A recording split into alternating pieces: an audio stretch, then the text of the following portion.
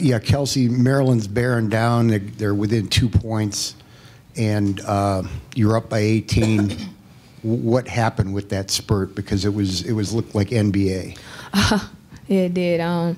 Teams make runs. We played in the Big Ten tournament. We knew things would happen.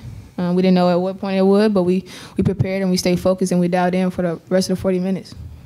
What does this mean to you, the team going back-to-back with the Big Ten regular season and tournament titles? It feels good. We've been through so much as a team, as a program. So to get something, take home some hardware, it just feels good. We don't know when it's going to settle in as far as emotions is concerned, but we're going to take every bit of this and we're going to utilize it and have fun with it for as long as we can. And Stephanie, I thought this team played really, I won't say angry, but so hard. It was almost like you knew what you wanted and weren't going to let it go. Yes, sir. This is what you grind for. This is what off-season's for. This is what preseason's for. And day in, day out, coming into practice, playing hard, executing offensively and defensively. And so like Kelsey said, we wanted to bring the hardware back to Columbus. And so we had to scratch, fight, and claw through it. And we did that and executed and came out with the win. Linnae, you had 8 second-quarter points, I think, and Maryland as a team had 9. Were you just feeling it in the second quarter? It was on both sides of the ball too. Honestly, I think it just started on defense, just trying to bring a lot of energy on that side of the court or whatever, and just trying to bring some energy and effort to our team. And everybody, all 5 of us, play hard, and just trying to bring something to the table.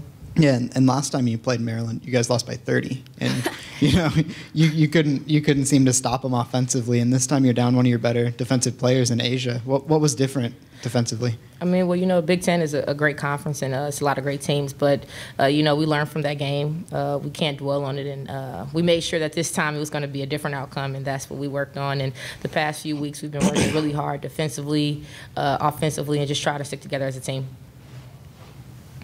Stephanie, what does it mean for you to get this championship so close to your hometown? True honor, true blessing to hear everybody saying my name in the stands and have so many family and friends just in the crowd, and just like looking around and seeing so many people that I knew that weren't even on my list. And so the support is overwhelming. It's great. And to do it with 9 amazing special girls is even better. I'm just grateful to be here, and I'm thankful for the opportunity. Love the coaching staff. And I just thank them every single day for giving me another opportunity. Kelsey, you were named Big Ten Tournament Most Outstanding Player. When you hear those words, what does that mean to you? Well, I ain't gonna lie to you. I didn't even hear it happen. It was so much going on. Everybody was smiling, laughing, crying. It was just too much.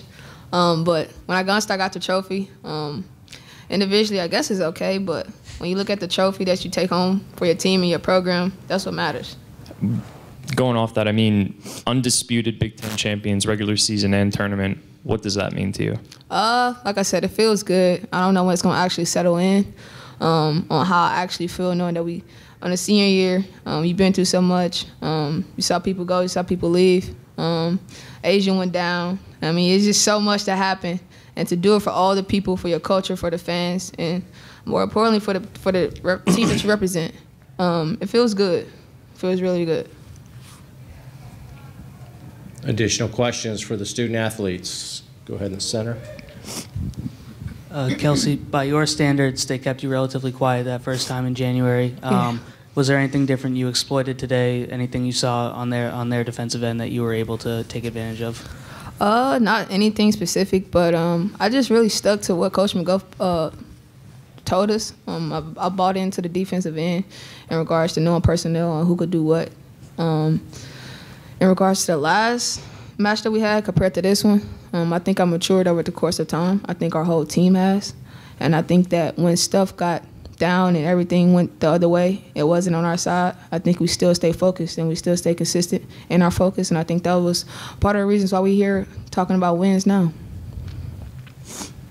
Kelsey, you went from 1 field goal made in the third quarter to scoring 12 in the fourth. How'd you flip the switch like that? I can't actually tell you. It's just so many emotions. Individually, I just tried to, like I said, stay as aggressive as possible. But like I said, buy into what Coach McGuff said in regards to the sets that he had planned for us, and try to stay within offense.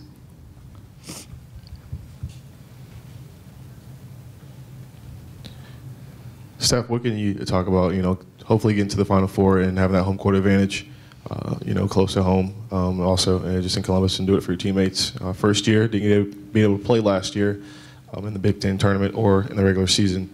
Just talk about that a little bit.